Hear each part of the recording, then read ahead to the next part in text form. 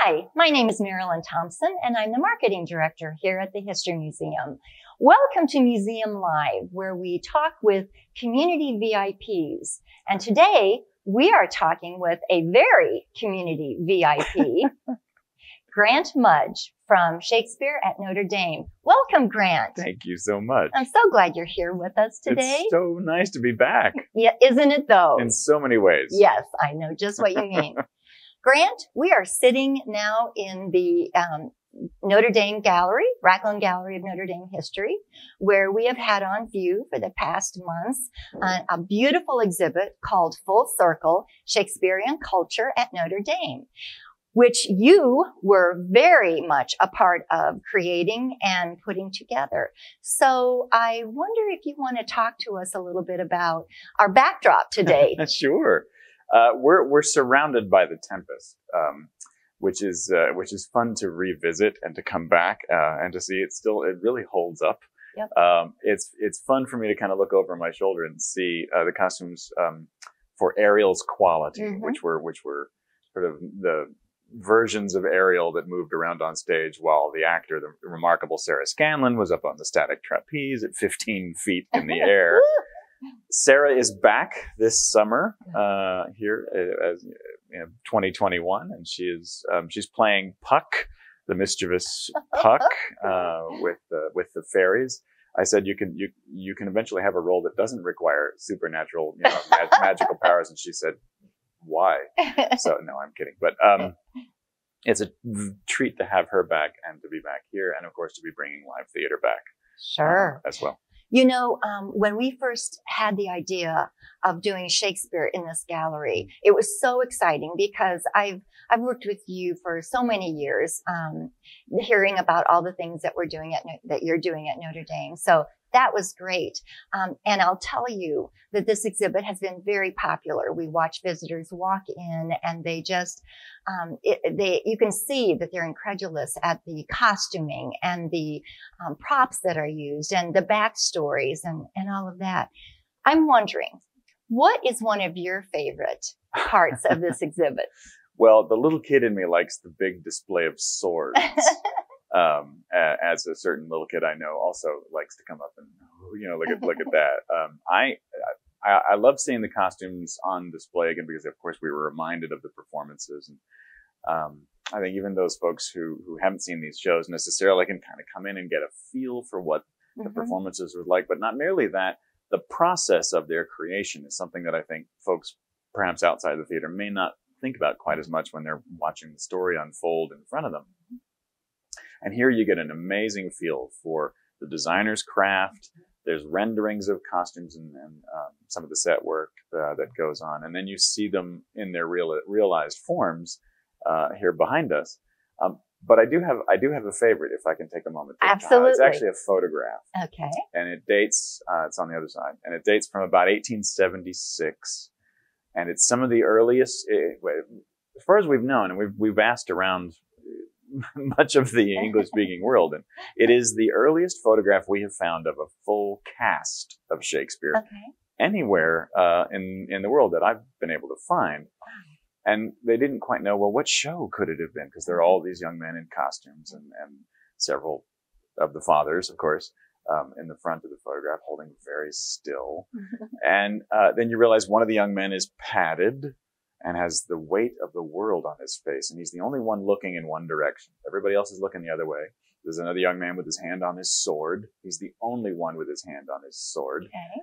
So King Henry, that's Henry IV, Hotspur. And there's another very sort of festive looking young man who's got all sorts of enjoyment in his face right next to his dad, also in kind of, royal looking stuff, Prince Hal.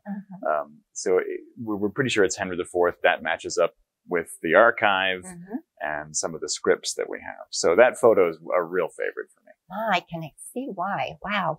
I will say that the photographs and again, the backstory, what does it take to put together the costumes for a Shakespeare production at Notre Dame? What does it take to do the casting and all of that? So this has been a very fun exhibit, and we've been delighted that you were kind enough to come in and for your team to come and help us to be able to put this on view. It's been great. But you mentioned earlier when we were talking Puck. Yeah. And so I know that you would like to talk a little bit about something that's coming up on campus. Yeah, absolutely. This summer we're able to resume, thankfully, and we elected to be outdoors for everybody's comfort level. And we're producing A Midsummer Night's Dream, which of course is tremendous fun. It'll run through the end of August, August 29th. Okay. Nightly except Mondays at 7:30. So there's areas for blanket seating, bring your own lawn chairs, your own blankets. But the production is a real delight. The cast and the crew bonded together in a way that many casts, of course, will and do, but this group, and I think part of it's being able to return to our profession, after 18 months or so. And, but I think that there's more to it than that. I think it's also the personalities that are assembled. So some actors that folks will remember from Notre Dame Shakespeare Festival performances coming back. Of course, Sarah Scanlon, but Cameron Knight returns. He's playing the King of the Fairies, Oberon himself, as well as Theseus. Cameron directed Othello in 2018 and played Benedict in Much Ado About Nothing. New to us this year, Chicago actor Suzanne Jamshidi is Titania. Jason Goff as Bottom, and then Notre Dame students from across town and around the country, as is our custom. And they work side by side on stage with the pros. So. Okay. When you're deciding what play you're going to perform, what is your favorite moment in that whole process? And I mean, I know opening night has to be so special, but is there another moment in time when it all comes together? I think most of the folks around the festival will tell you they already know Grant's two favorite nights. Of course, opening night is a biggie, but it's the first moment of rehearsal. Oh, as exciting as it is to see the shops open. We build most of the costuming from scratch, from fabric and from the original designs. The shops, of course, build all of the scenic elements on site there at Notre Dame. That's our home. But the moment that each year we gather everybody in the same space, and everybody introduces themselves and describes their work, and then the actors are gathered around that table, and there's that first read of the play, and it's that first gathering of the full Shakespeare Festival family that I just can't help but love. Oh, that is so exciting, because it makes me know how much I love to come and watch your plays, all plays, but your plays too, and how grateful I think we all are in our community to have such a very special venue here to be able to enjoy Shakespeare plays and such talented actors and the talent behind the stage, you included, and all of you. So it's an incredible moment. It's been an incredible history, and I speak I think for all of us here in our community to say thank you so much for bringing this to us. I know that this draws from far and wide. We've been grateful to have the exhibit here and to have just a little piece of all the excitement that you've just described. So, again, thank you. And yes, I love the colors. I love being able to sit here and enjoy all this. Wow, you really are a community VIP, and I am far more than just me. This was a huge team, not only the Shakespeare staff and folks, but the museum curators and staff here were phenomenal. We brought a whole bunch of resources, and y'all made it absolutely gorgeous. Yes, I'll tell you, we do have an exceptional curatorial staff who can take raw materials and then somehow make it sing or be on stage or whatever. So I'll give two shout outs. Sure. Jason Comerford on our staff wrote much of the text.